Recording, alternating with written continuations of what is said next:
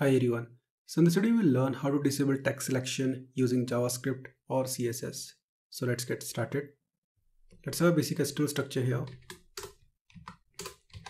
Link to a style sheet which is style.css. Include a script file which is script.js. We need one div element here. Also we need two paragraph elements here. And here we'll have some random text. Just copy and paste it.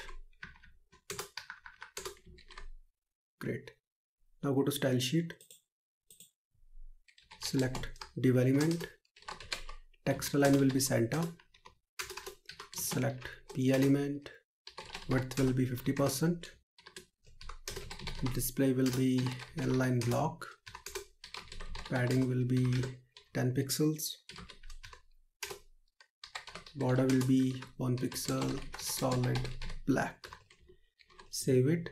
Now open this file in the browser. And this is the output. Now as you can see, if I want to select, I can select a text like this. Okay. But I want to disable it. Now there are two approaches. One approach is using CSS and the another approach is using JavaScript. So first we'll see the CSS approach.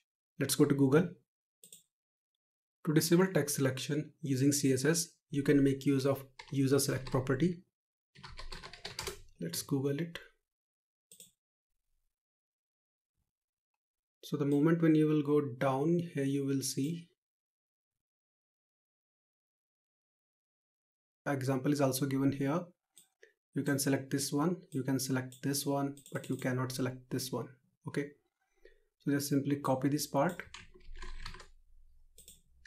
paste it here. So you need these three lines just to support other browsers in case of IE, Mozilla, and this line will work absolutely fine in case of Chrome. But in case of older versions, you definitely need this piece of code. So make sure you always have these 4 lines when you want to disable the text selection using CSS. Now just take this class and paste it here. Great. Now go to browser. Let's try to select this first paragraph. So you can see it is completely disabled, but we can select this one. So this is how you can disable text selection using CSS. Now let's see a JavaScript approach. Let's add an ID here. So make it test.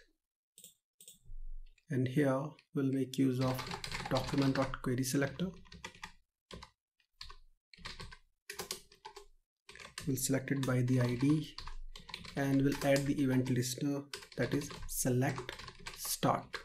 Okay, this event will be triggered when the selection will start. We'll get the event object here. Now there is a method in the event object, that is prevent default. So it will prevent the default behavior, which is text selection. Save it, go to browser. Now let's try to select the second paragraph. You can see it is completely disabled.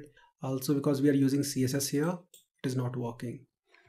So this approach is for JavaScript people and this approach is for CSS people. So based on your requirement, you can go with the CSS approach or a JavaScript approach. I hope you got the point how it actually works. See you in the next video. Have a nice day.